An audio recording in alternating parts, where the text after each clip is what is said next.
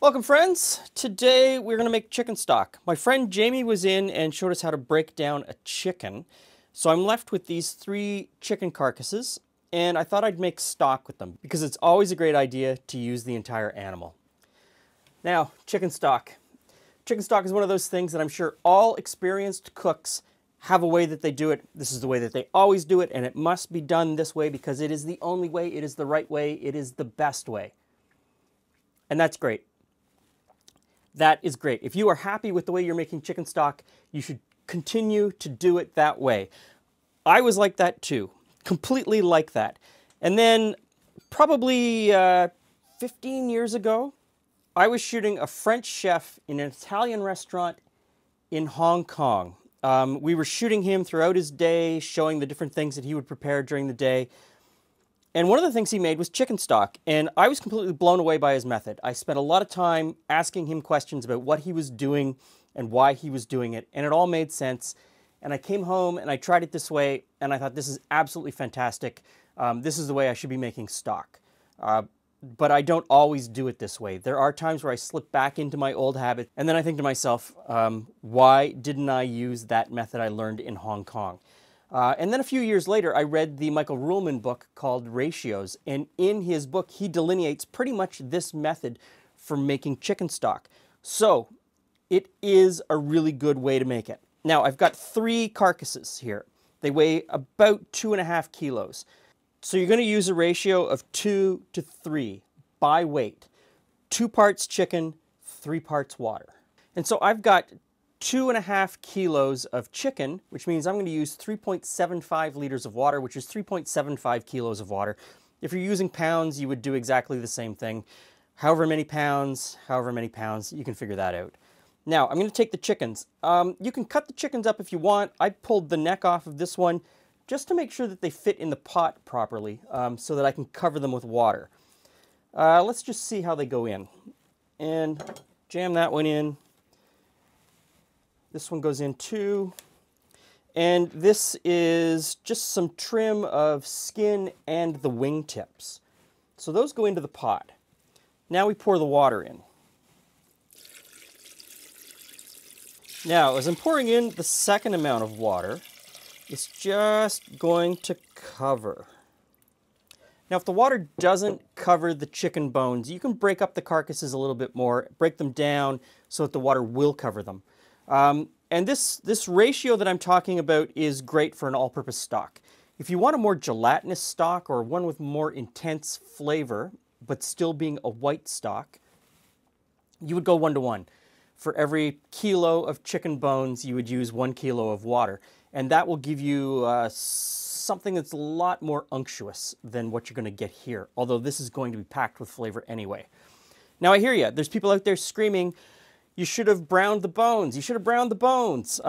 Yes, there are times when I will brown the bones. If I know I need a stock that has a rich, intense flavor that browning is going to bring.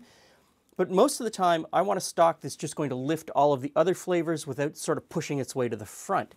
And in that case, you don't brown the bones.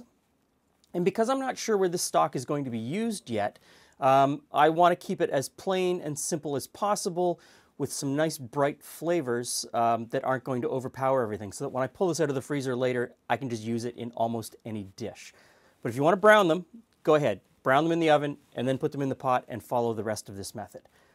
So I've got it on the stovetop. I've got it on sort of a medium-high heat. I want to bring this up to about 200 degrees Fahrenheit quickly. And then I'll skim off any of the proteins that form on the top of the pot. Don't bring it to a boil. You never want this to boil at all. Great, so we've come up to temperature and there's nothing to skim off the top. Now here's where this method differs from everywhere else. Usually you'd throw all the bones in, you'd cover it with water, you'd bring it up to a boil and you'd boil it. And that coagulates proteins and fats, and you'd have to skim that stuff off the top. It also gives you a very cloudy stock, and there's nothing wrong with a cloudy stock. For certain applications, a cloudy stock is exactly what you want. Think chicken ramen. That is a cloudy, thick, unctuous stock. What I'm looking for here is something that's very clear with bright, clean flavors. So I never want to bring it to a boil. I never want to bring it up to a temperature where those proteins are going to jostle around and come together and make it cloudy. So the easiest way to do that, of course, is at this point, once I've got it up to temperature, is just to stick it in the oven. I've got the oven at 180 degrees Fahrenheit, which means this is never going to boil. I'm going to stick it in the oven, and I'm going to forget about it for all afternoon. This is a great recipe that you don't have to baby, you don't have to do anything with. You just stick it in the oven and forget about it.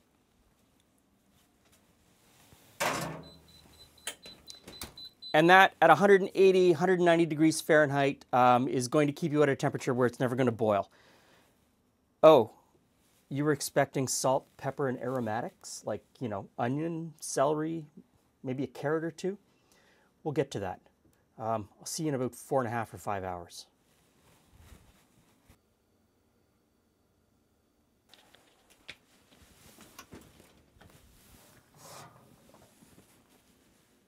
Okay, so 4.5, 5 hours have gone by. Now, it's not like I've been standing here all day babysitting it. It's been in the oven, it's been okay. I've been able to move on with my day, go out and do all kinds of other things while this just sort of mellows in the oven and gets really nice and fragrant. It's beautiful. The stock is beautiful. It's clear. It smells amazing. And now is the time that we start to add in the aromatics. And just like at the beginning, where you could have browned the bones before you put them into the pot, this is a point where you can sort of build your flavor profile that you want. I'm going to go very classic and very clean in the flavors that I'm adding to this right now because I don't know where I'm going to use this stock. I'm going to put it in the freezer and I might pull it out 3 or 4 weeks from now and use it in something, and I don't want the flavors to be overpowering. I can adjust them later to where I want them to be. If you know where this stock is going, if you know it's going into a soup, you can start to build your flavors now, of course, and that would be fantastic. So I'm going to start out with whole peppercorns. I'm not going to crush them. I'm going to put them in whole. I'm putting in a little bit of salt, not too much because, again, I may reduce this stock later in another application and I don't want it to be too salty. So very little salt. Then I'm going to go with a classic mirepoix of onion, celery, and carrot. Nothing too fancy. You could put in garlic cloves at this point if you wanted. You could put in all kinds of different fragrant vegetables.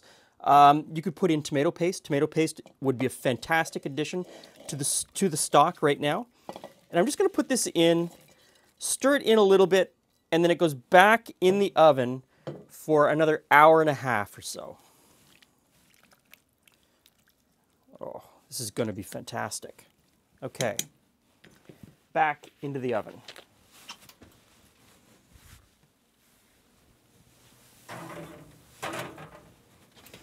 And when it's in there, you don't need to worry about stirring it or shaking it around or anything. Just forget about it. Set a timer. Okay, it smells wonderful. Now, we just need to strain it out. So I have a fine mesh strainer and a few pieces of cheesecloth so I can get this as clear as possible. I'm going to pour it into this container. This container is a food-safe plastic container that is food-safe up to 210 degrees Fahrenheit. This is 190 degrees Fahrenheit, so we're safe. And I'm just going to pour this in and try not to spill it everywhere.